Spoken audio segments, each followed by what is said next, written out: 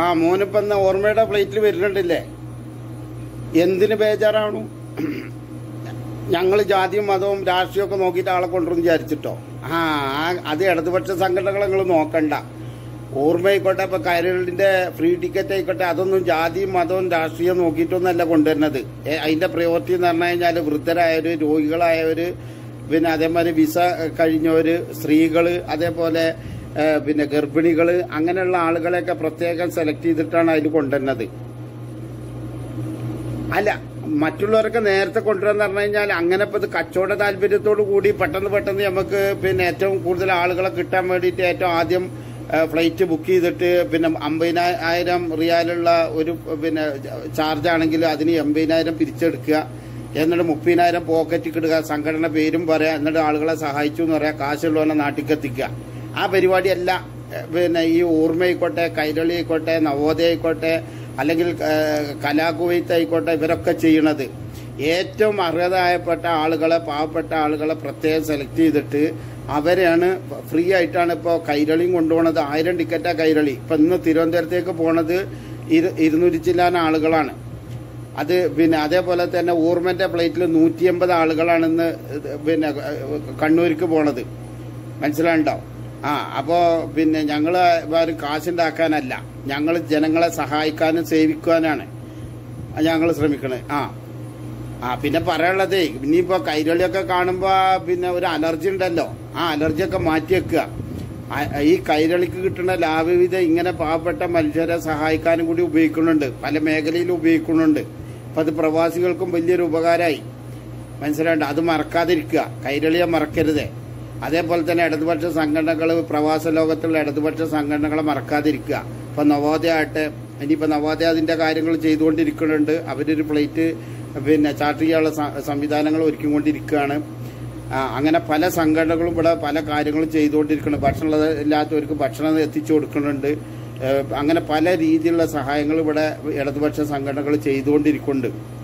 പിന്നെ അതൊക്കെ ഈ പാവപ്പെട്ടവനെ പിടിച്ചു നിർത്തി ഇപ്പം ഞങ്ങളിരുന്ന് ഒരു കിറ്റ് വാങ്ങിയെന്നും പറഞ്ഞിട്ട് അവന്റെ സെൽഫി എടുത്തിട്ട് ഞമ്മക്ക് ആളാകാനൊന്നും ഞങ്ങളില്ല. ഞങ്ങളത് അർഹതപ്പെട്ടവർക്ക് എത്തിച്ചു കൊടുക്കുക എന്ന് മാത്രമേ ഞങ്ങൾ ഉദ്ദേശിക്കുന്നുള്ളൂ. ശരി എന്നാ, ഓക്കെ. അല്ല, കലാകുവൈത്തിന്റെ ഫ്ലൈറ്റ് ഇപ്പൊ 2 വന്നു. ഇനി അടുത്തത് മിക്കവാറും 24-ാം തീയതി അങ്ങാണ്ട് ഇപ്പൊ അടുത്ത ഫ്ലൈറ്റ് വരുന്നുണ്ട് കുവൈത്തിൽ നിന്നുള്ളത്. അതിന്റെ കാര്യം ഞാൻ വേണമെങ്കിൽ വീഡിയോയിൽ വേറെ കാണിച്ചു തരാം. ഓക്കെ എന്നാ. ഓർമ്മയുടെ ഫ്ലൈറ്റ് 150 യാത്രക്കാരുമായി സൗജന്യമായി കണ്ണൂരേക്ക് 183. അപ്പൊ എങ്ങനെയൊക്കെ പറഞ്ഞ ഓർമ്മയുടെ ഫ്ലൈറ്റ് എവിടെ പോയിന്ന്? കടലില് വീണു, മറ്റേ കായലില് പോയി, അന്റെ പുരക്കിറങ്ങി. അപ്പൊ ആകാശത്തെ ക്വാറന്റൈൻ ആയിട്ടുള്ള ഫ്ലൈറ്റ് പോവാൻ പോയി, പറന്നു തരാൻ പോകും. നമസ്കാരം പ്രിയപ്പെട്ടവരെ. ഓർമ്മ വിമാനം വെറും ഓർമ്മയായോ എന്ന് പലതരത്തിലുള്ള ചോദ്യങ്ങൾ നമ്മുടെ സോഷ്യൽ മീഡിയ പ്ലാറ്റ്ഫോമുകളിൽ കഴിഞ്ഞ ഒരാഴ്ചയായിട്ട് അല്ലെങ്കിൽ 2 ആഴ്ചയായിട്ട് അലയടിച്ചുകൊണ്ടിരിക്കുന്നു. എന്നാൽ ഇപ്പോൾ നമ്മൾ ഈ ദുബായ് ഇന്റർനാഷണൽ എയർപോർട്ട് ടെർമിനൽ 2 മുമ്പിൽ നിൽക്കുമ്പോൾ ഓർമ്മ വിമാനം ഓർമ്മയല്ല, അതൊരു യാഥാർത്ഥ്യമാവുന്നു എന്നുള്ള കാഴ്ചയാണ് നമുക്ക് കാണാൻ പറ്റുന്നത്. നമുക്ക് കൂടുതലൊന്നും ആ വിഷയവുമായി ബന്ധപ്പെട്ട് ഇനിയും സംസാരിക്കുന്നതിൽ പ്രസക്തി ഇല്ലാത്തതുകൊണ്ട് ഓർമ്മയുമായി ബന്ധപ്പെട്ട അതിന്റെ സാധ്യതകളിലേക്ക് തന്നെ പോവാം. ശ്രീ NK കുഞ്ഞഹമ്മദ് ഓർമ്മയുടെ രക്ഷാധികാരിയും ലോക കേരള സഭ മെമ്പറുമാണ്. അദ്ദേഹം നമ്മോട് സംസാരിക്കും.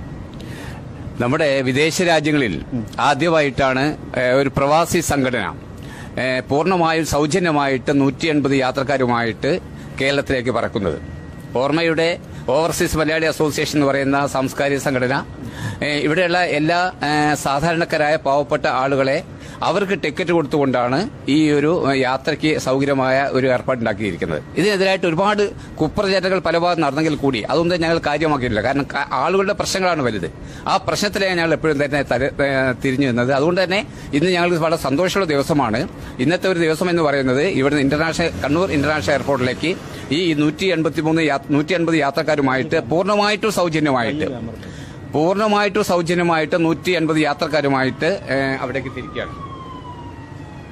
ഏതായാലും ഈ വിമാനത്തിൽ യാത്ര ചെയ്യുന്ന ധാരാളം സുഹൃത്തുക്കൾ നമ്മോടൊപ്പമുണ്ട്. നിങ്ങളുടെ അനുഭവം നിങ്ങൾക്ക് പങ്കുവെക്കും. വളരെ സന്തോഷപൂർവ്വം, അഭിമാനപൂർവ്വമാണ് ഞങ്ങൾ ഈ യാത്രയിൽ പങ്കെടുക്കുന്നത്. ഓർമ്മയെ പുച്ഛിച്ചവർക്ക്, ട്രോളിയവർക്ക്, പരിഹസിച്ചവർക്ക് അവരോടൊന്നും ഞങ്ങൾക്ക് ഒരു പരാതിയില്ല. അവരുടെ ഹൃദയത്തിലേക്ക് കൂടിയാണ് ഓർമ്മ. ഇനിയിപ്പം ഞങ്ങൾ നവോദയ ഉടനെ പിന്നെ അതിലുള്ള കാര്യങ്ങൾ ചെയ്തുകൊണ്ടിരിക്കുന്നുണ്ട്. നവോദയന്റെ ഫ്ലൈറ്റ് സൗദി അറേബ്യയിൽ നിന്ന് പോകാനുള്ള സംവിധാനങ്ങളുണ്ട്. അതിന്റെ പേപ്പർ വർക്കുകളൊക്കെ തീർന്നു. എത്രയും പെട്ടെന്ന് അതിന്റെ കാര്യങ്ങളും ഞങ്ങൾ മുന്നോട്ട് കൊണ്ടുപോയിക്കൊണ്ടിരിക്കുകയാണ്. അപ്പോൾ ഏതായാലും പിന്നെ എല്ലാ സന്തോഷമായില്ലേ? അതെ ഞങ്ങളെ സംബന്ധിച്ചിടത്തോളം കച്ചവടമല്ല ആചാര്യ. ഇത് പെട്ടെന്നൊക്കെ ഫ്ലൈറ്റ് ഇവിടെ ആരെക്കൊണ്ടും കഴിയും. ചാർട്ടർ ഫ്ലൈറ്റ് ബുക്ക് ചെയ്യുക, അതിന് ഇത്ര റേറ്റ് എന്ന് പറയാം. ചാർട്ടർ ഫ്ലൈറ്റുകാർക്ക് പിന്നെ 50,000 പിന്നെ റിയാലാണ് കൊടുക്കേണ്ടത് വെച്ചെങ്കിൽ ഒരു 80,000 റിയാൽ പിരിച്ചെടുക്കുക. എന്നിട്ട് അതിൽ പിന്നെ ബാക്കി 30,000 പോക്കറ്റിക്ക് ഇടുക. ആ പരിപാടിയൊന്നും ഞങ്ങളില്ല. ഞങ്ങൾ സർക്കാർ നിർദ്ദേശിച്ചതുപോലെ പരമാവധി ഇവിടുത്തെ പ്രവാസികളെ നാട്ടിലെത്തിക്കുക, സഹായിക്കുക. അതാണ് ഇടതുപക്ഷ സർക്കാരുമായിട്ട് യോജിച്ച് നമ്മുടെ പ്രവാസി മലയാളികളെ നാട്ടിലെത്തിക്കുക.